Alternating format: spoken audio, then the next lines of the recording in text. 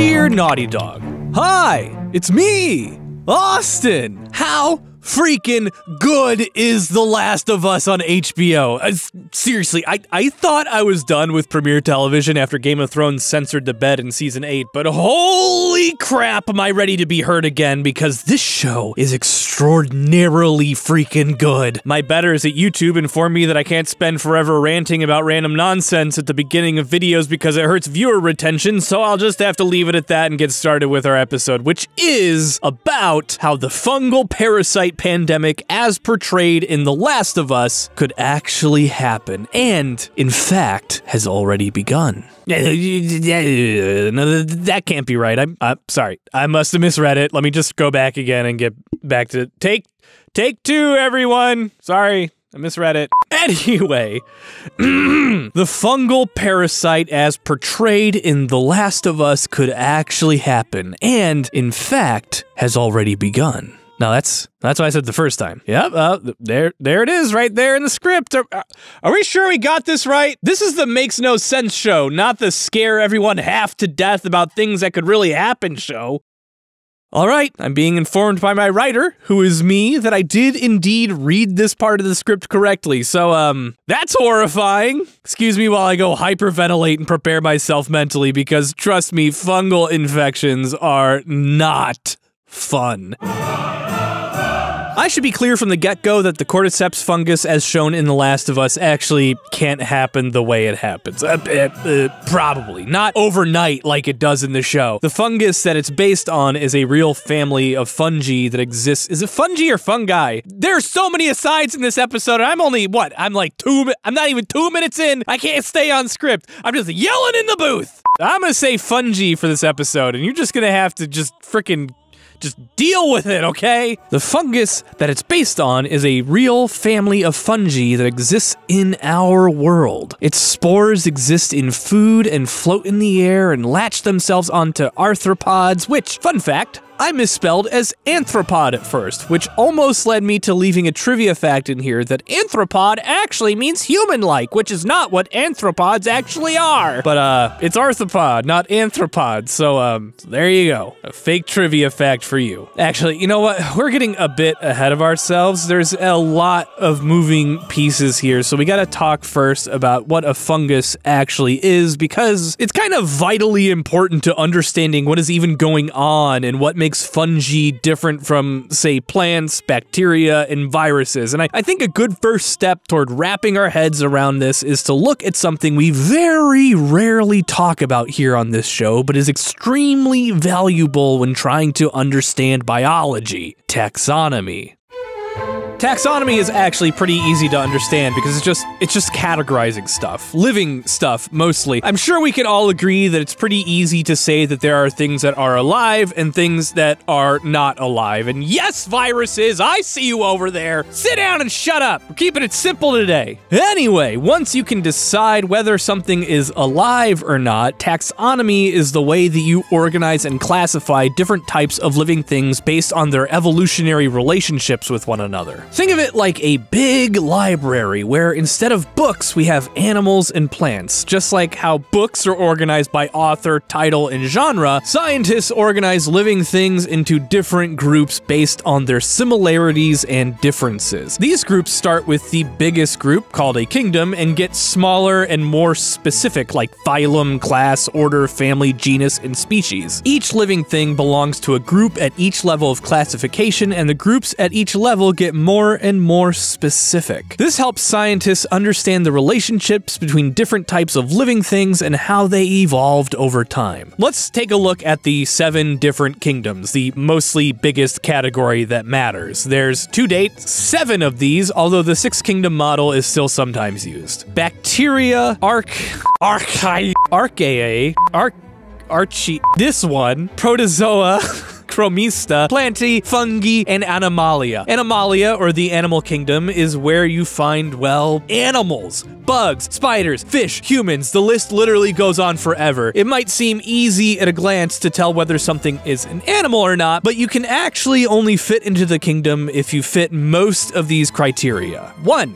Animals are multicellular. 2. Animals are heterotrophic, meaning that they have to get their energy from eating other stuff. 3. Animals usually reproduce sexually. 4. Animals are made up of cells that do not have cell walls. 5. Animals are capable of motion. And 6. Animals are able to respond quickly to external stimuli as a result of nerves, muscles, or both. But let's get to the weird stuff now. Fungi, since that's the main topic of the video. Kind of amazingly, fungi are almost defined by what they aren't rather than what they are. This is to say, they are life that doesn't fit into the other categories of life. That said, just like animals, they do have qualifiers that they have to hit in order to be considered proper fungi. They are eukaryotic, meaning their cells have a defined nucleus and other membrane-bound organelles. This is as opposed to prokaryotic organisms like bacteria. They are also heterotrophic like animals, meaning they obtain their food by absorbing nutrients from other organisms. They can obtain food by absorption or by breaking down organic matter with enzymes. 3. They lack chlorophyll, meaning that they are not able to make their own food through photosynthesis like plants. 4. They have a cell wall made of chitin, cellulose, or other polysaccharides different from the cellulose cell walls in plants. 5. They reproduce by spores rather than seeds or eggs. Fungi reproduce by releasing spores which grow into new individuals. You see, while you may think mushroom when you hear the word fungus, if you look at the qualifiers here for what makes a fungus,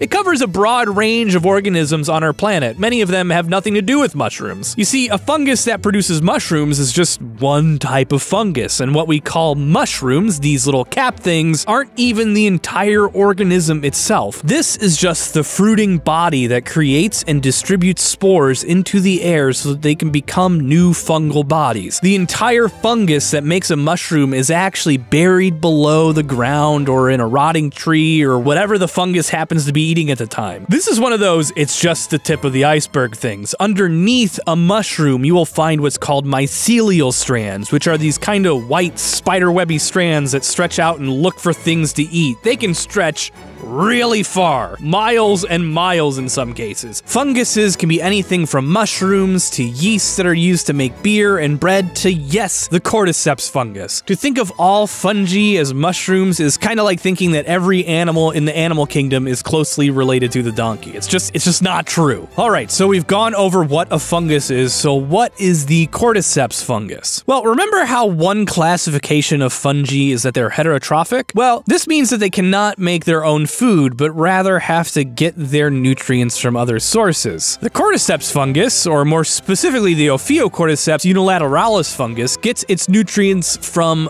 bugs. Specifically, in the case of this one species, it's ants, but there's different species of cordyceps that parasitize all sorts of arthropods. Either way, the life cycle is pretty simple. Spores from the cordyceps fungus get into an ant and take hold. They then start to spread, they multiply, eating the ant alive from the inside out. Eventually, the fungus hijacks the ant's nervous system and floods it with hormones that essentially drive it crazy. Ants are usually very keenly aware that they are prey animals, so they try to remain discreet and on the ground whenever they can be. But the cordyceps fungus overwrites this instinct and instead fills the ants with the desire to climb. So they climb. Up and up and up they climb to the top of trees where they sink their mandibles into leaves and hang there, ready to die. And they do die. The fungus spreads so completely that it devours all there is to absorb inside the ant, and it sprouts a fruiting body out of the head of the ant. This fruiting body then spreads spores, which in turn will infect more ants, and around the cycle goes. This is the very fungus that is supposedly the cause of the cordyceps brain infection in The Last of Us, and it's never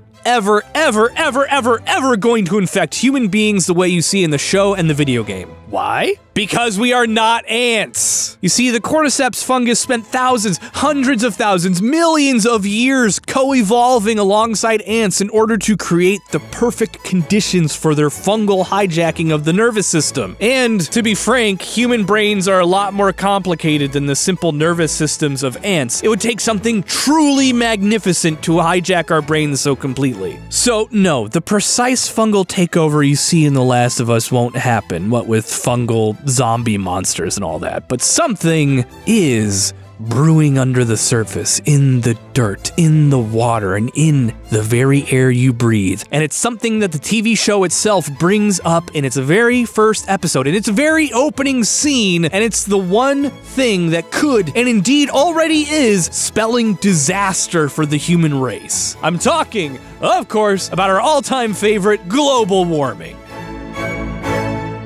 You see, fungi, as a general rule, do not do so well with high temperatures. It's why you see mushrooms growing in cool, dark places, and why you can't get your milk or water too hot when you're making bread, otherwise the yeast will die. Most fungi can only tolerate temperatures up to about 87 degrees Fahrenheit, or about 30 degrees Celsius, which is why, while there's billions of species of fungus in the world, there's only about a couple hundred fungi that can actually make us sick by spreading in our bodies. The spores, quite simply, cannot survive in our bodies. But what if that were to change? What if global temperatures were to rise, and this in turn kicked natural selection into high gear? What if fungi across the globe suddenly evolved to tolerate higher temperatures? Well, then that's a whole other ballgame, friends. Suddenly, your body temperature wouldn't be able to save you from the spores floating in the air. Suddenly, you are a walking snack to any fungus with a taste for animal protein. Suddenly, you are not safe anymore. And guess what? This change is already happening. This is the premise set up in the intro to The Last of Us TV show, when those dudes in the 70s are talking about the next potential threat to human civilization. The old guy goes on a rant about fungi being the next big thing to come at us if average global temperatures were to go up, which is, you know, a thing that's happening right now, undeniably. Then, fungi would be forced to either adapt to higher temperatures or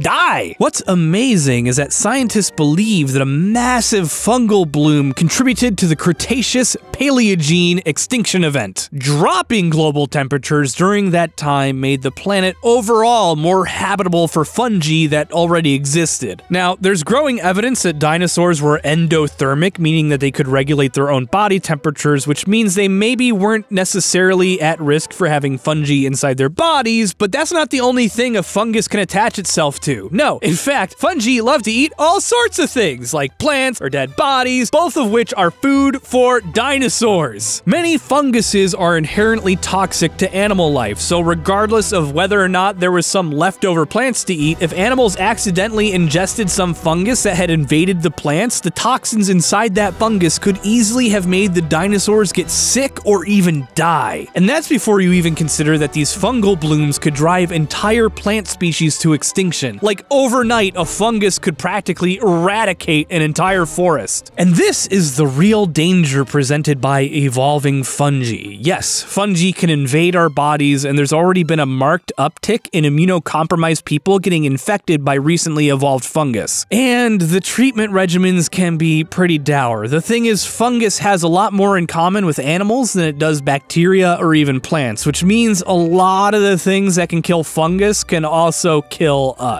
Not always directly either. Sometimes it's just cancer. You know, cancer. That thing that is wildly fatal. Yeah, most fungicides are violently carcinogenic to humans and other animals. And remember how I said the cordyceps fungus can't turn you into a zombie? Well, that part is true. That does not mean it and fungi like it won't be able to take up residence inside you anyway. And fungi are capable of doing all sorts of terrible things to us. They can make us hallucinate, they can affect our moods, they can poison us, and they can even eat us alive. So even though the cordyceps and fungi like it won't be able to do to us what they do to insects, their ability to thrive in our microbiomes could still spell disastrous news for humanity and create pandemics unlike anything we have ever seen before. So, while the prospect of incoming fungal infections is a pretty dour one, it's not nearly as dangerous as what is much more likely to actually happen: worldwide starvation. You see, while there are definitely some fungi that would love to take up residence in our bodies and wreak all kinds of havoc, the real danger is what major fungal blooms could have on our food supplies. Overnight, entire crops of grain could be completely spoiled by rampant fungal invasions, which would render all of the food completely inedible. fuel. This means no cereal, no plant-based ethanol, and crucially, no feed for livestock. This is something that impacts the very bottom of the food chain and works its way all the way up, affecting everything that is a plant, eats plants, or eats things that eat plants. Which, interestingly enough, is how the cordyceps fungus initially spreads in The Last of Us, so doing alright realism-wise for a zombie game. So, no, you're not gonna die from a zombie virus, and you may not even die from a fungal infection in your lungs. You'll just die from starvation. So that's nice. But not all hope is lost. You know the cordyceps fungus in real life, the one that invades ants and sends them off to certain death? Well, while the ants themselves don't have any real defense against this fungus, there is a natural countermeasure in the world that keeps this fungus from spreading out of control and making entire species of ants go extinct. I'm talking, of course, about viruses. You can come out of your corner now. And in this case, we're talking about specific viruses called phages, which are viruses that prey upon other single-celled organisms like bacteria and some funguses. Studies have shown that phages can infect and kill the cordyceps fungus, thus preventing it from completing its life cycle and infecting more ants. The antifungal viruses are able to infect the mycelium of the fungus, which is the vegetative part of the fungus and the part that infects the ants and eats them alive. Once the phages infect the mycelium, they replicate inside the fungal cells and eventually kill the fungus. This means even if the ant dies to the fungal infection, the cordyceps is never able to enter the fruiting body stage and spread more fungus, thus saving thousands, maybe millions of ants from extermination. There are also studies that have shown that the presence of these viruses can alter the behavior of the fungus, making it less aggressive and reducing its ability to infect the ants entirely. So maybe there's hope yet for us in the upcoming tide of global warming. Perhaps a booming fungal bloom in the future also means a ripe opportunity for a new strain of fungal phages to come in and save the day, thus preventing yet another global disaster from sending humanity into a tailspin. One can only hope. Sincerely, Austin. I have to throw out a personal thank you to my Patreon patrons who have kept this show alive over the years. They stepped in when COVID hit and I was like, tailspin desperate. My spouse was in grad school. It was a nightmare. We thought we were gonna be homeless, but they saved my bacon, and I love and appreciate all of them for that. I will never forget what they did for me. If you want to be a Patreon patron, you can head on over to one of our 2 Patreons, which is very confusing, but I'm currently blending all their rewards so that everyone gets the same stuff. You can head on over to either patreon.com/thescience or patreon.com/shoddycast. They both work. They all come here and help me stay alive to keep making these shows. They all help keep this show going and the channel going. They are a massive boon to what we do here. A special thank you to these people who paid me even extra money to say their names out loud at the end of videos. Talking about Dr. Vem, Michael Madison, MadLad616, Miss Kendra, Ronald Coleman, Alan Hagers, EditDamnTP, Artifox, Marissa Resnick, Nick Patterson, and Loretta Mazurf. I'm gonna go and edit this video and get ready for episode 3, which will be out by the time this video is out, so I should probably say episode 4, maybe even 5. We'll fix it in post. It's fine. It's all fine here. How are you?